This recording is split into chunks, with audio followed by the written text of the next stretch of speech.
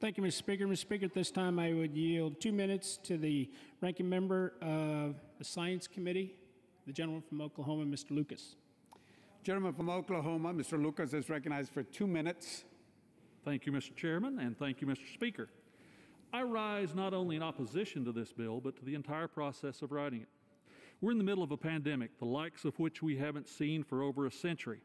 If there was ever a time for Congress to set aside partisanship and work together to create thoughtful legislation, it's now.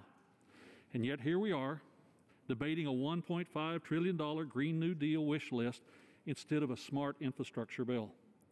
That's a problem, because we need solid infrastructure to transport goods and materials to stay economically competitive. China has listed transportation R&D as one of the target areas to surpass the U.S. We're letting them take the lead. That's what happens when you draft legislation without consulting a minority or even the committees of jurisdiction over a bill. The Science Committee worked together to produce a bipartisan research title, but it was never even considered as a part of this legislation. Furthermore, provisions relating to aviation R&D and space were airdropped into the package without consulting us. This process has shut members out of both parties. It's no wonder this bill is flawed.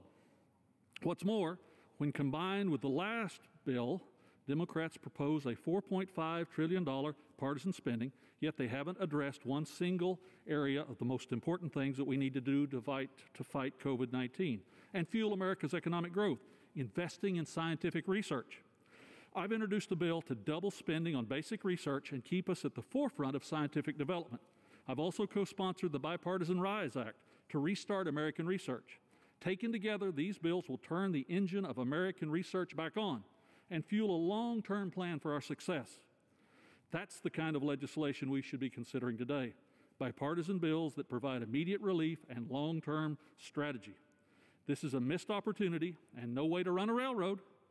Our country needs smart policies, not empty performances right now. I urge my colleagues to vote against this bill so we can go back to the drawing board and do it right.